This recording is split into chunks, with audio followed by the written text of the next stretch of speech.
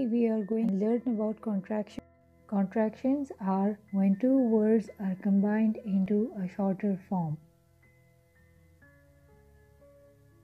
An apostrophe takes the place of the missing letter or letters. For example, I am becomes I'm.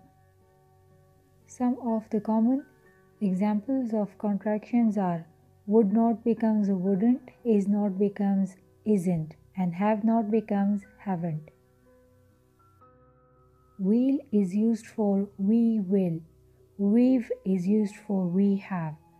Can't is used for cannot. Won't is used for will not. I've is used for I have, and you've is used for you have. Let's revise what we learned in this lesson. A contraction is one word made from two words. The first word usually stays the same.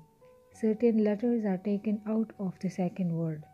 An apostrophe will fill the space of the missing letters. Example is not becomes isn't. I hope you enjoyed the lesson.